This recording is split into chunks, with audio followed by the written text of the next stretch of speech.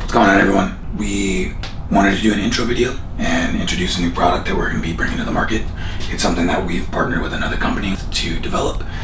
We've done a lot of R&D over the last year and a half with this thing, and it's a simple thing, but it's the first step to a bigger process that we've been working on. And we have a lot of things behind the scenes that we don't talk about a lot because it's R&D, it's development. We're not trying to get too many people overly excited of anything that doesn't exist yet. So it exists now. We have inventory on one-piece second gear, which is what we want to talk to you guys about. And we've had quite a few cars running these now successfully. All the kinks have been worked out. It's been great. It's been handling an insane amount of power, more power than we can even put to the ground in second gear, which you're limited by traction, so it's kind of how it is. We're going to do a little bit of a talk over, and I also want to explain to you guys, do a little bit of an educational thing where the failure points of these factory second gears are and why this is important. So let's get into it. What's going on, everyone? We want to talk to you guys about a new product that we have, and we're excited to unveil it to the world. Outside of just our four walls, because we've been keeping this an internal secret for a little bit. Some people know about it, not everybody, definitely not publicly.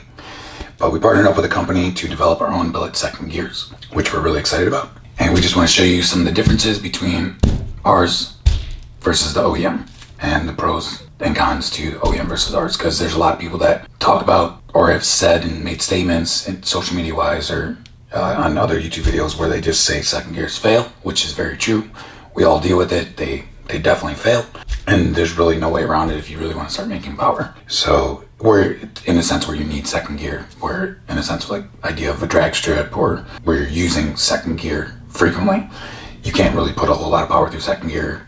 You're kind of even on borrowed time with like wastegate. We actually have had one car. It was a base model Gen 2 RE. Someone who sheared off the teeth, and it was a bone stock car. So it was just a service, a transmission repair that we did for them, where they ended up needing a complete trans replacement because he continued driving for a little while, but just skipping second gear, not thinking about the fact that all of this material was just going through the transmission, and it essentially ended up eating itself. So these can even be beneficial for bone stock cars, if depending on where you live and stuff like that, and how hard you drive it, how frequently you launch it, etc., etc. So one of the biggest differences with our one-piece second gear that you'll see, you saying the word one piece in the description is a big part of it. The synchro is machined with the gear, with the entire thing. This process this goes through where the whole gear is machined, these pockets and the synchro gets machined first, the back gets machined, then it goes to heat treat, and then the tooth profile gets cut so that it can be as close to zero tolerance as possible. Otherwise you have some expansion and contraction, and with the heating process that happens. So that's the only way to guarantee that. Outside of that, this is identical to an OEM gear when it comes to the shape and size of everything, the tooth profile, the synchro size, all of it, outside of dart changes that we made. Our gear is actually made out of 300M. That's what we chose to go with. It's great material. It's very well known in the industry and extremely strong. But we also went with a pretty intense heat treatment process too that I'm not going to talk about. But this gear is definitely the strongest thing in the transmission once you put one of our second gears in there, for sure. Kind of explain a little bit about how these second gears, the OEM second gears, fail, so you guys understand a little bit better versus just knowing that they fail. This is exactly why. The synchro cog is actually pressed on, and there's a spline drive that you can see right here, right on the edge. So this gets pressed on, and then the load that this gear takes, which is from the synchro, which I'll explain in a second why that is, the synchro takes the hit, and then effectively these will shear sometimes if you don't lose the teeth. But there is two-piece aftermarket gears out there that exist in the industry too that we've dealt with and we've had failures with that still have a two-piece synchro, but they are stronger material, but then the synchros fail, and you really can't even put that much power through those second gears because of how weak these spline drives are. So effectively what ends up happening is this will spin, this will shear, and then either you just rip off these teeth or this thing literally implodes and ends up becoming 3, 4, 5, 6 pieces, and then you just have shrapnel going through your trans. Sometimes you get lucky and they get encased and they just sit in the synchro and they spin, and then you hear the noise of the splines jumping over each other, but that's just one of the ways outside of the teeth. This one-piece gear will not do that. It's basically impossible because the entire synchro is actually supported by the material behind it that it's machined out of. So the only thing that could really fail with this is these teeth can potentially shear off, but with the power level that you can even get traction with second gear, that's not going to happen with this. This is just the first step to a process that we're working on, and we're excited to show it with you guys and release it. Give you guys a little bit of an explanation between the stock gear and our gears and why second gears are important and why they play a factor with these cars so heavily. Going back a little bit with how the trans works and why these do shear and why this takes the impact first. In a dual clutch transmission, they actually pre-select the next gear with a synchro, and then they shift the clutch. So you'll shift from clutch 1 to clutch 2, or clutch 2 to back to clutch 1, depending on what gears it's paired with which counter shaft, or which input shaft, not counter shaft, sorry. So what happens is this gear is pre-selected, where the synchro sleeve, the slide sleeve, is already on here, and then the clutch shifts. And then what happens is that energy is directly transferred to the synchro because you're not actually sliding the synchro in as you're shifting. It's already there. So this is the first thing that takes the impact after the clutch does.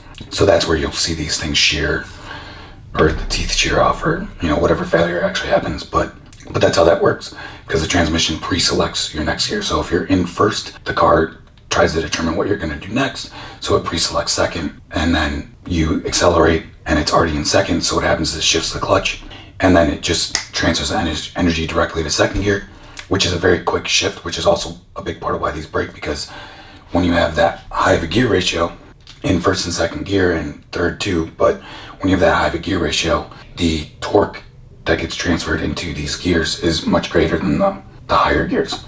These gears have to actually take a lot more force than the higher gears. So that's why you don't really hear so much about 4th, 5th, 6th, and 7th gears failing. So I don't know if anyone's ever even had an OEM 4th, 5th, 6th, or 7th gear fail. Though I've never heard of it. It's possible. We've had a 3rd gear fail once, and we're not even sure why. We think it could have just been a fluke. It could have been wheel hop. So many things can happen. At the end of the day, they're cast gears and they're porous. It could have just been our luck of the draw with that car in that moment, where the gear had a little bit more porosity in it than other ones. So yeah, it happens. But that's kind of essentially how these work in a little bit of a nutshell. They're a lot more complex than that. They're essentially just trying to predetermine what you're doing as the driver and what you're going to do next, whether it's an upshift or downshift. So if you're hard accelerating and you slam on the brake and you're in 4th gear, for example, the car will deselect 5th that it was most likely in and select 3rd, which, because you're braking so hard, the idea is you're going to downshift, so it'll pre-select that. So the synchros, they don't really take an impact. They don't really get beat up on the shift fork sliding back and forth like a normal manual trans does, because they're already selected, where you're not actually shifting a gear while driving the car. So it's not two things happening at once. So these don't really get beat up that way, but when the clutch does engage, this takes the first hit. So we started developing this gear about 1.5 years ago, at this point, with the company that we will talk to you guys about at a later date. We just wanted to start doing some educational videos and explaining our products and why we're doing the things we're doing and some of the things that we're working on, because we are working on a lot of things to support the industry that we don't talk about. And we have a lot of our own products in-house outside of just turbo kits, where a lot of our other competing shops don't. So this is a big thing outside of the norm that we're excited to share with you guys, because at the end of the day, we're not gear manufacturers. So that's why we partnered up with somebody, but they're not that complicated at the end of the day, as long as you understand certain aspects of it and how it works, and metal properties and little things like that. It's not that difficult. But that's kind of it with this thing. We have a good amount of these in stock. We are more than happy to install these for people anyone that wants to ship us a trans. We'll ship the trans right back. This is typically a 1 to 2 day install. It's relatively quick, depending on what else we find in the transmission. Obviously, if you had a 2nd gear failure, there's a lot more potential that there's other damage that has to get repaired, if it's even possible. Outside of that, we have a little bit of a trick that we worked into the engagement of the sleeve with the angles of the synchro and a couple other little things in here. There's not much to this, but there's certain things that help that we've done because the shift fork, it's just a C-channel shift fork where there's a ring that the C-channel sits over, and that slide sleeve that actually engages onto this gear, or the synchro cog, it's floppy. So by it being floppy, if it's coming in on an angle into the synchro, pre-selecting, and if you only have 0.3 of a second to shift because you have a 1500 plus horsepower car that is going through the gears very quickly, you only have the amount of time in between those shifts for the transmission to determine everything and make the shift happen, make the exchange happen, whether it be the clutch or the shift fork sliding or the pre-select of the next gear. So even if you're, just for example's sake, if you're in first gear, you're shifting in under a second at the end of the day. So if you think about it, your 0 to 60 times are, 1.9, 2.0, 2.1, 2.3, 2.4, or whatever it ends up being based on the build. But that time frame, that transmission has to do a lot of things, and it also has to apply the load and hold the pressure on the clutch for you to drive through the gear that you're using while using that same pressure to shift. So the pressure actually drops a little bit for the shift, and there's a lot of little factors that come into play with this whole thing.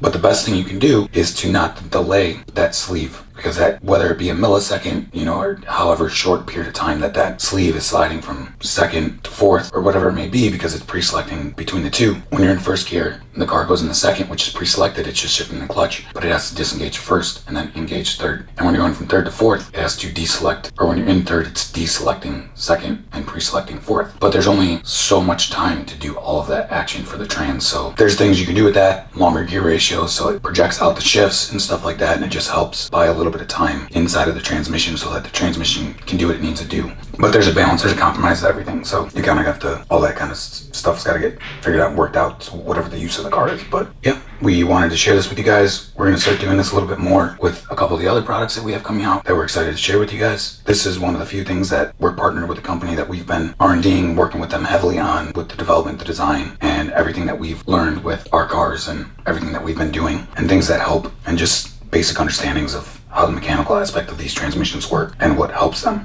So that's it. If you guys need any help with this, if you guys have any more questions, you want to inquire about it, we can sell these gears individually, and we can help with installs. Obviously, you need a certain amount of set of tools, so it's probably better if people ship us their transmissions and install these, because we have all the tools in-house, and we have the knowledge, and we have spare parts, so we can make things happen a lot quicker. Because if anything goes wrong during anybody's install who's not familiar with these transmissions, you cannot buy a lot of these stock parts to replace things. So we have a lot of stock. We have a lot of things on hand, spare transmissions, spare parts, and we have access to replacing a lot of those parts. So we're more than happy to do installs for you guys and ship the transmissions out, and we're happily back these gears too. So if this gear fails, we'll just replace it.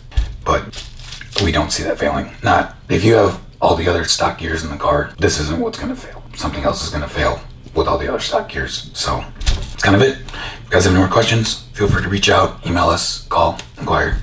We're happy to help. We'll talk to you guys soon. If you guys are interested in getting one of these from us, feel free to reach out, email us, call the shop. We'll be more than happy to explain anything, any questions you guys have, give you guys any answers on any of it. Hopefully this helps, and we look forward to doing some more of these with you guys.